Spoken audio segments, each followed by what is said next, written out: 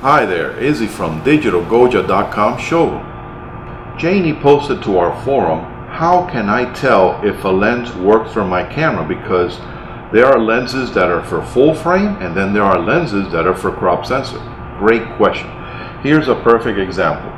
For example, I have right here a 5D Mark III, one of the more popular full frame cameras on the market, and this one happens to have the proprietary 24-105.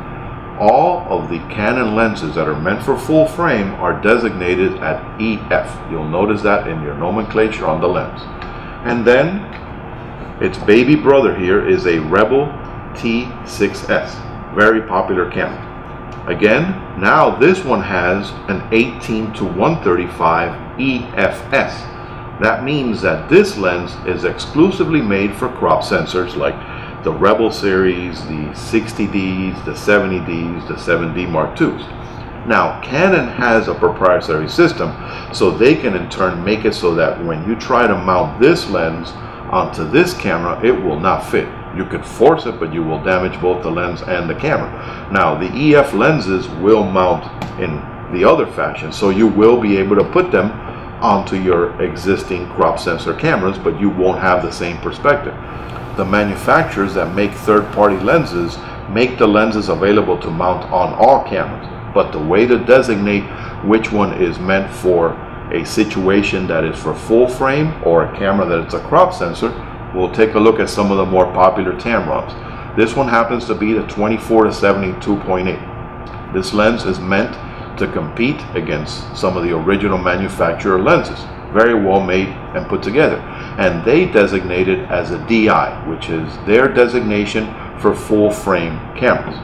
Now, on the other hand, they make the 18-270 f/3.563. Very popular lens to compete against the original manufacturer lenses. A nice all-in-one lens.